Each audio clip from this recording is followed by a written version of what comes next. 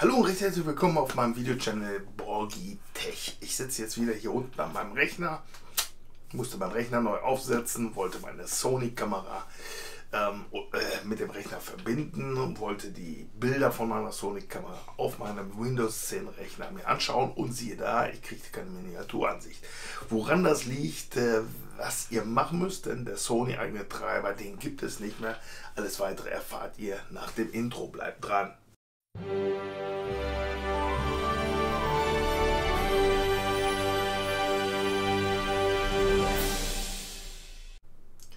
So, wie ich anfangs des Videos erwähnt habe, gibt es folgende Situation. Ich habe meinen Windows-Rechner neu aufsetzen müssen. Da gab es der hat sich verschluckt an irgendeinem Update, war auch nicht mehr reparabel, musste das Betriebssystem neu aufsetzen. Naja, es ist in der heutigen Zeit kein Problem, ist innerhalb von einer Viertelstunde hat man erstmal das Betriebssystem am Laufen und ich weiß, klar, bis man den Rest am Laufen hat, da vergehen ein paar Tage, aber mein Problem war klassisch. Ich wollte meine Fotos, die ich irgendwo auf meinem Nestlaufwerk liegen habe, mir ansehen über den Explorer von Windows und siehe da, es ging nicht. Ich kriegte halt nur dieses Symbol, dieses Fotosymbol mit der Endung hinten ARW. Ich wusste, gut, es ist das Sony-Format ARW, dieses Sony eigene RAW-Format, kann Windows nicht darstellen. Dafür muss man einen Treiber runterladen von der Sony eigenen Seite. Wollte ich machen. Aber siehe da, der Treiber existierte nicht mehr. Erst habe ich gedacht, naja gut, hast es mit den Augen, hast schon 4 Augen und siehst es immer noch nicht. Hab gesucht, bin über Foren, über Google, über Foren auf einen Link gestoßen oder auf mehrere Links, die immer wieder auf die Sony-Seite verwiesen haben. Und auf der Sony-Seite war halt nichts vorhanden, lief ins Leere, gab es nicht mehr. Habe ich recherchiert, gesucht und herausgefunden, dass Sony diesen Treiber halt eingestellt hat, weil er technisch veraltet ist. Ja gut, dann erwartet man, dass Sony dann diesen Treiber eigentlich verbessert, erneuert, erweitert, damit die Leute ihr gewohntes Produkt von Sony halt weiter benutzen können. Aber nein, Sony sagt, nee, sind wir wohl nicht mehr für zuständig, das können andere anscheinend besser. Und siehe da, jawohl, Microsoft hat einen sogenannten RAW-Treiber rausgebracht, der universal ist, also sprich Sony, Canon, Nikon-Format und ach, was weiß ich, alle Formate unterstützt. Das heißt, dieser universelle RAW-Treiber von Microsoft unterstützt sämtliche RAW-Formate wohl, was am Markt üblich ist. Den muss man installieren. Wo ihr den findet, das zeige ich euch jetzt in diesem Video, damit ihr nicht, so wie ich auch, so 2-3 Stunden suchen müsst, um dieses verflixte Ding zu finden oder warum das mit der Sony-Kamera ist und so weiter, dass ihr euch diesen Spoken spart. Deswegen mache ich dieses Video. Und das werde ich euch jetzt erstmal zeigen, wo man das gute Stück findet, installiert und siehe da, das Ding funktioniert. So, wenn ihr dann soweit seid an eurem Rechner und wollt diesen RAW-Treiber installieren, dann macht ihr einfach Folgendes, geht Start, klickt hier auf diesen Koffer. Das ist das Symbol für den Microsoft Store. Wenn ihr das gemacht habt, dann sieht die gesamte Oberfläche so ähnlich wie bei mir hier aus. Und dann geht ihr auf Suchen und dann tippt ihr einfach RAW, R-A-W ein. So, und das erste, was euch angezeigt wird, dieses RAW-Bild-Erweiterung, ist das, was ihr benötigt. So, bei mir ist das natürlich schon installiert. Wie ihr sehen könnt, da kann ich nur starten. Bei euch wird da stehen, wollen Sie das Produkt installieren, bla bla bla. Dann installiert ihr das. Das kostet nichts. Das ist von Microsoft selber hier. Ne?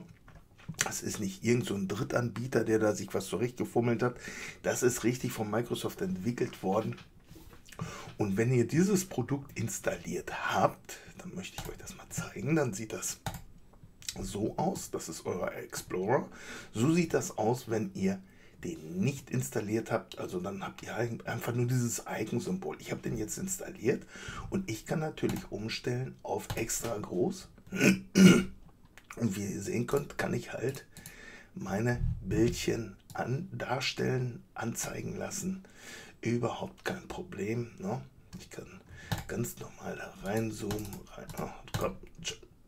Das funktioniert alles wunderbar.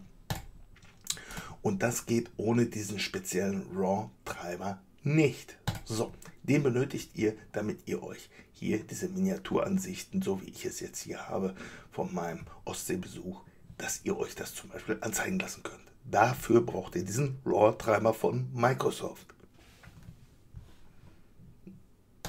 So, ich bin am Videoende angelangt und was bleibt mir am Ende noch zu sagen? Ich glaube, die Lösung, die wir jetzt haben, dass der Treiber nicht von Sony kommt, sondern von Microsoft, kann durchaus eine bessere Lösung sein, denn Microsoft wird wahrscheinlich diesen Treiber immer wieder mal verbessern, was von Sony-Seite wahrscheinlich nicht so sehr zu erwarten ist, denn was so die Softwaregeschichte angeht, da ist Sony halt ein wenig träge. No? Da passiert nicht so viel. Da bin ich ein bisschen enttäuscht von denen. Aber sei es drum, wir haben ja jetzt die Microsoft-Lösung und da brauchen wir uns, glaube ich, keinen Kopf für die Zukunft machen. Des Weiteren, das betrifft ja nicht nur die Leute aus dem Sony-Lager, wahrscheinlich auch die Canon-Leute, die Nikon-Leute, alle Leute, die irgendwo mit Fotografieren, mit einer Kamera, Panasonic, was weiß ich, zu tun haben, die werden ein ähnliches Problem haben. Und mit dieser Lösung von diesem Softwarehersteller wird dieses Problem für alle erstmal erschlagen und die RAW-Formate der einzelnen Hersteller dürften somit kein Problem mehr darstellen. So, was bleibt mir am Videoende noch zu sagen? Wenn euch das Video gefallen haben sollte, gibt es die Möglichkeit, unterhalb von dem Videofenster gibt es die Möglichkeit, dann könnt ihr was dazu schreiben, ob euch das Video gefallen oder nicht gefallen haben sollte. Des Weiteren habt ihr die Möglichkeit, hier auf diese Glocke zu hauen, denn dann verpasst ihr das nächste Video nicht. Ich weiß, von meiner Seite gibt es nicht so häufig Videos und da braucht ihr, glaube ich, auch nicht so eine Angst haben, dass er mal was verpasst, denn das werdet ihr irgendwann relativ schnell merken, dass da mal wieder was durch die Leitung gekrochen gekommen ist. So, was bleibt mir am Videoende noch zu sagen? Wir haben 2020, Dezember 2020. Ein knüppelhartes Jahr liegt hinter uns allen. Corona-bedingt sind wir alle irgendwo ins Homeoffice verbannt worden. Ich unter anderem auch. Es ist ein schwieriges Jahr gewesen, für viele auch wirtschaftlich schwieriges Jahr gewesen.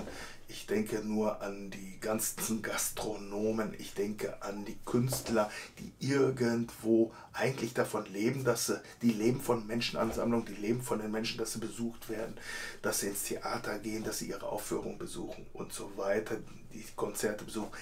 All diese Leute haben ein verdammt schwieriges Jahr hinter sich und ich hoffe inständig, dass wir im nächsten Jahr auf ein vernünftiges Jahr schauen können, dass wir alle unser normales, freies Leben wieder zurück haben und nicht in die Wohnung verbannt werden wegen der Krankheit, die da vor der Haustür rumkriecht. So, ich hoffe, dass ihr alle gesund bleibt, zieht die Köpfe ein, dass ihr euch nicht zum Jahresende doch noch irgendwas einfangt.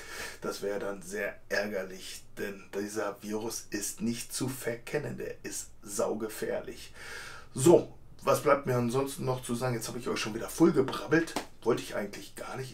Mit mir sind gerade die Gäule durchgegangen, wie man so schön sagt. Ja, was bleibt mir am Ende zu sagen? Ja, immer ein gutes Stück Technik zu Hause zu haben. Und wenn der Treiber halt von einem Fremden kommt. Nicht? In diesem Fall. Macht's gut und tschüss, bis zum nächsten Mal. Euer Borgiter. Jo!